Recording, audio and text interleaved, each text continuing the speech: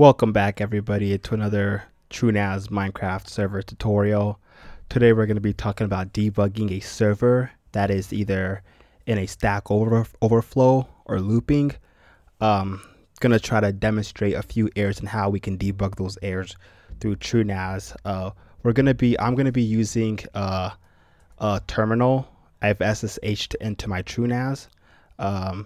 You can enable that by just going to systems, services, and you just do SSH. I have it set automatically because I'm typically always in here. And when you do that, you're gonna need to go to credentials and set all that up. But if you don't want to deal with setting up the SSH, other people already have tutorials on how to do that. In fact, that's what I did. Just go on YouTube, look it up, you'll find it. If not, you can follow along in the shell. It's the same thing. This is the SSH client we're gonna have open for debugging. So at the start, you should already have all your Minecraft server files. I just downloaded these directly from CurseForge. I don't even have a EULA in here or anything like that. So, I have it set to this database right now. It's TrueNAS Minecraft Debugging. It's going to be a tutorial. If you look up right now, I already have another Sky Factory 3 server running right here. This is what I use for my current gameplay if you guys are following along, and I have all the mods 9. That's currently on a pause. I'll get that. I'll start playing that again for you guys if you enjoy that. But yeah, anyways, let's get straight into debugging. So at the start, what you're typically going to do is you're just going to spin up a Java instance of TrueNAS. I'll walk this along with you guys. So typically we'll just name this Minecraft Sky Factory 3 debug. Don't care about spelling errors right now. You're gonna accept the EULA.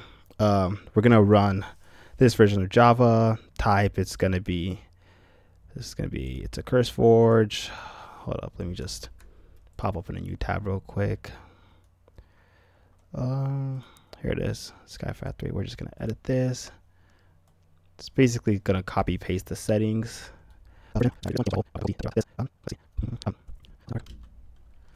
I'm just picking a different port right now because I already have a server running, and if you have it running on the same port, then you're going to run into some bugs.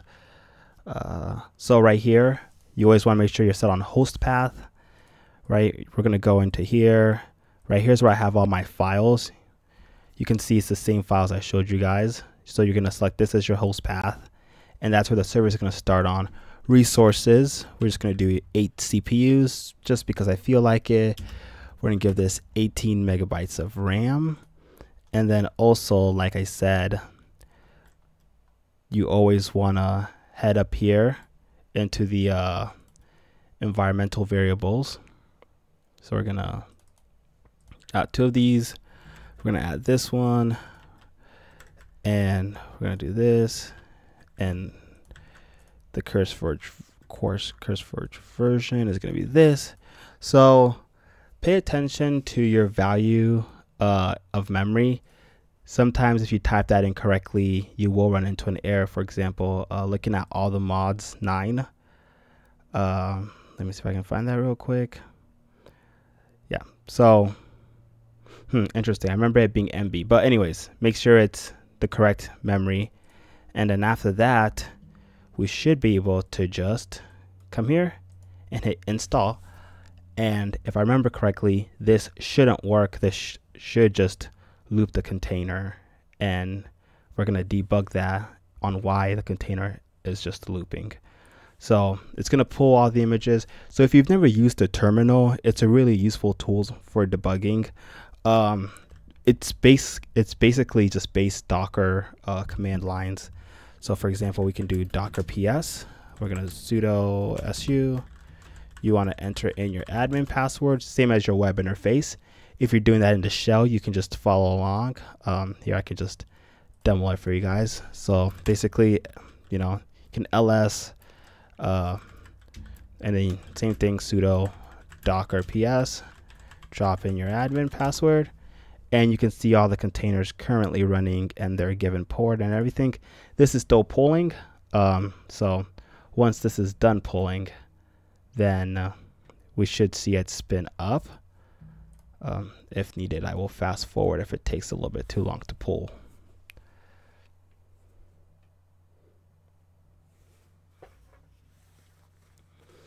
All right, it looks like it's done pulling. So currently it's in a deployment phase.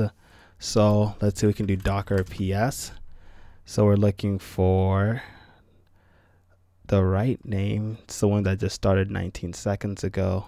This one. So what we can do is we can do Docker attach, and this should put us directly in the container, and we can see what's going on with it. Because when you do show logs, you won't really get anything. There it is. A modpack URL for slug identifiers. Failed to auto install CurseForge modpack. So this is what I mean right by this is great. So if you attach to the running Docker container, you can see the errors. So for example, this is we're getting a failed to auto install CurseForge modpack. So you can come back and go through your config and try to figure out why we're getting this error.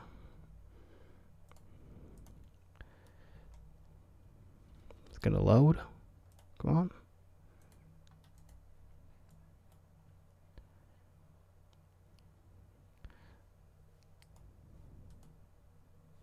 Sometimes TrueNAS can be a little buggy. When you have a container that's looping or something, sometimes it does bug out your TrueNAS, and that sucks.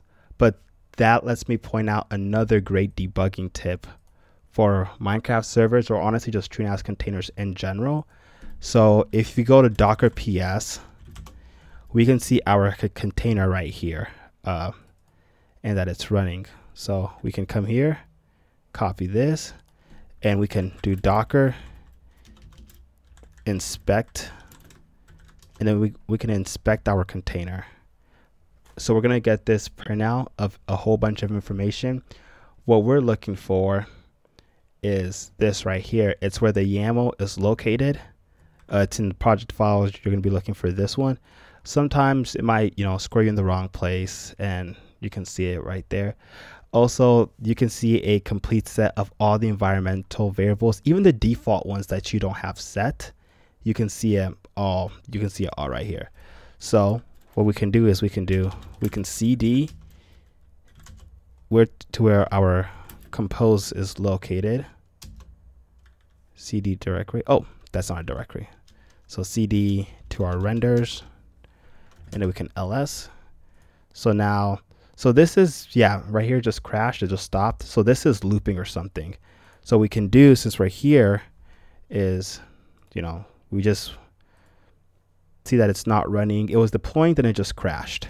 So what we can do is we can do Docker compose up, and all of this is still while I'm the sudo user. If you're not sudo, you're gonna want to su Docker compose up, and it's gonna up this compose file up here that you can see right here. So if we do enter, we can see that it's recreating the container, and this allows us to just in depth see what's going on in the background, so we can debug it and figure out the issue. So I'll probably fast forward this for you guys. Don't know how long it's gonna take. Okay, right here. So we see that we got the image, a modpack page URL or slug identifier is required. Init error failed auto install CurseForge modpack, and we see right here that we're stuck in a loop, and this is looping us. So we probably want to see why this is happening. I actually don't remember running into this, so we can see exactly why that's happening. Problem. This is CurseForge. I'm just running Forge, so little things like that can catch you off guard. As you can see, I just fell for one. So if we come here, we're just gonna show up here. We're gonna change that to Forge. So once you're there, you can update. Once you've updated this, it's gonna do all of this. And if you look in your render, your Docker compose file is gonna disappear. So once that's gone, you just cd ... which is gonna take you up a directory, and you're gonna cd into your render. And then same thing, Docker. Oh man, I cannot spell. Docker compose up. So it's going to recreate the container, and let's see if this goes away now after it's done recreating and running. And we'll see if we get any other errors that we can debug. All right, looks like we're running pretty well. Right, so looks like we've just cleared that error. We just had the wrong thing selected. So instead of curse forge, we needed for forge. So I will fast forward if this doesn't finish launching and has any more errors. But if it launches, then I guess that will be the end of this video, and that should help you guys troubleshoot any errors that you're having with your Minecraft installation.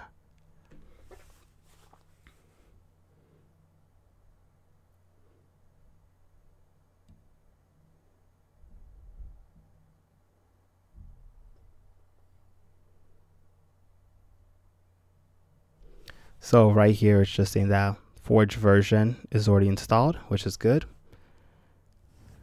But it looks like we're getting an exit code. So right here, it looks like we're already looping actually.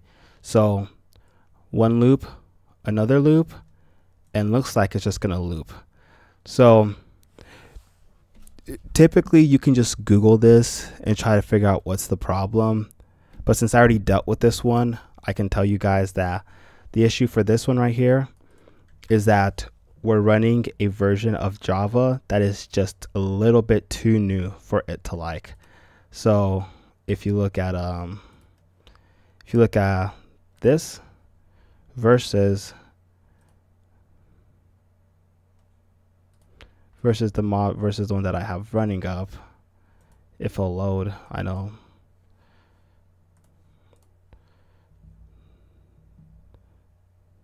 Let me bring that up. Okay, so right here. So current image of Java we're running, Java 21 Ubuntu. Current image that I found that works for Sky Factory 3, Java 8. So if we decide to bring this down to Java 8, in the Debian, I know we're in the Oracle. Okay, we'll update this. All right, so since we've updated that, ls cd up, and then we're gonna have our same files, cd back into render, ls, and then we're just going to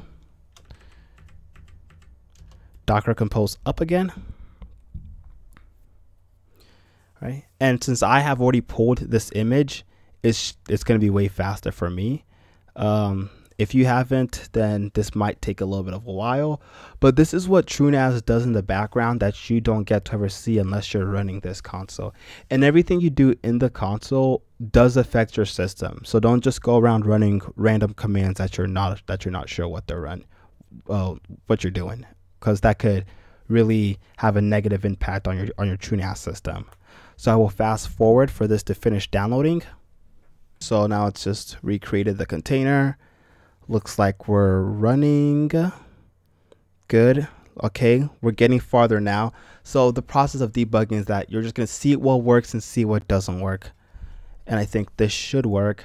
Not sure if you guys can hear it, but my TrueNAS is spinning up a little bit.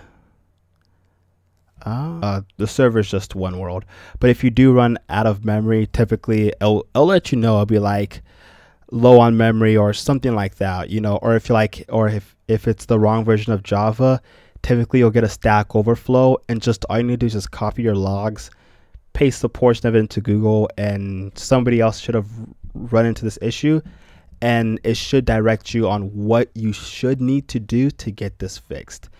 I think that's gonna be the end of the tutorial. If you liked the video, hit the like button. If this helped out, make sure you smash that like. Subscribe if you feel the need to. I know it's just a tutorial. Comment down below if you have any questions. I'm always here to answer any questions. Yeah, and that's it. And always thank you very much for tuning in, and I hope this helped you out a lot.